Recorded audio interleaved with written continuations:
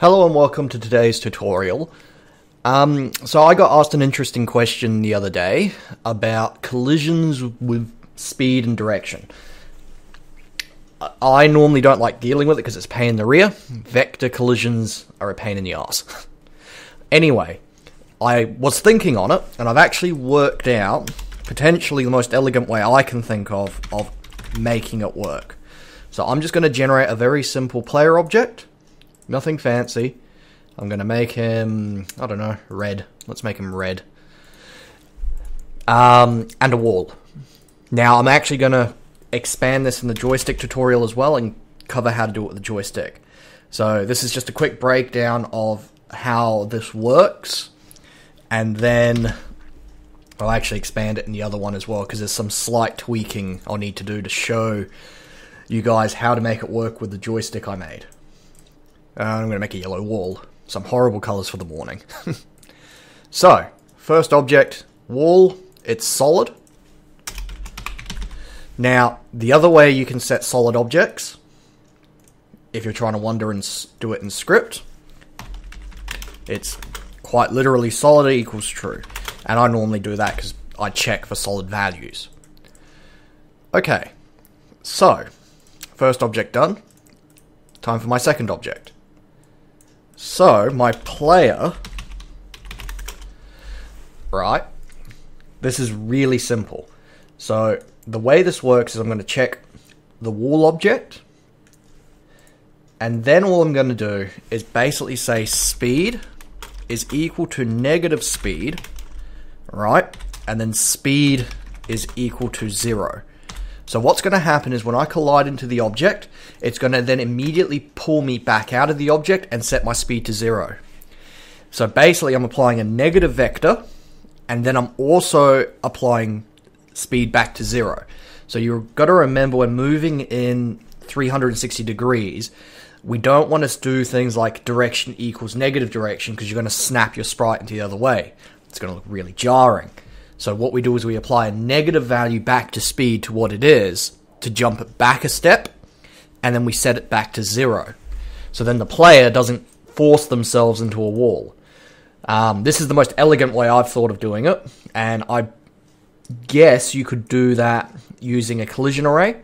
The only advantage of doing it this way is I'm just taking advantage of Gamemaker's default masks.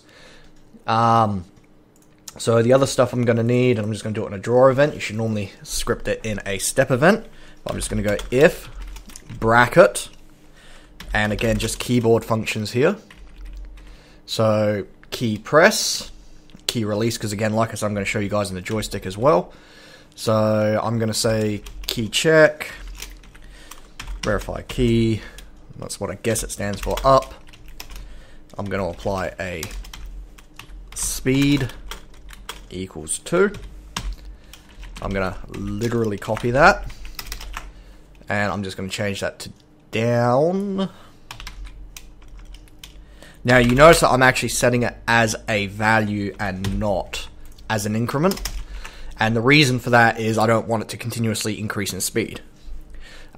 Next thing I want to do is I want to change it to left, and then my left is going to control direction, and direction will be adding and taking, plain and simple, and right. Now, obviously I can also set it to stop, but I'm just quickly doing a very quick and dirty explanation of how to make this work. So that's all I need for there.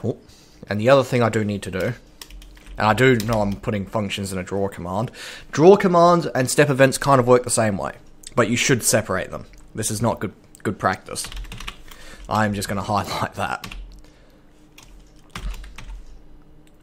So I'm just going to draw self, because the other thing I need to do is I need to link the image, and with like draw sprite extra you can do this, but I'm linking image angle is equal to direction, and that will show my sprite rotating.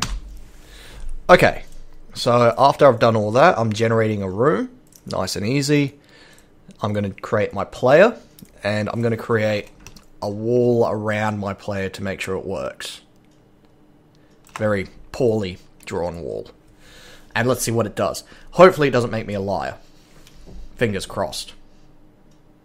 Okay, sweet. So you can see now when I hit left and right, my character rotates.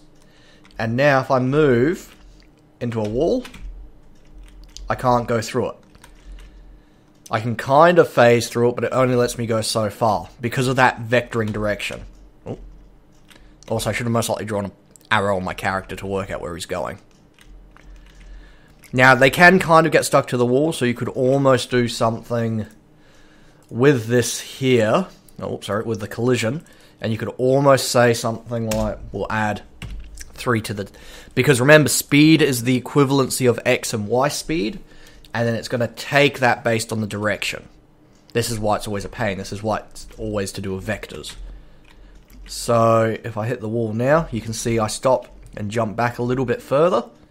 So it should make it a little less sticky. Okay, so I hope you enjoyed that very quick tutorial.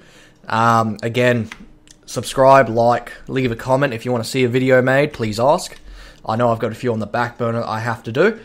So have a great day.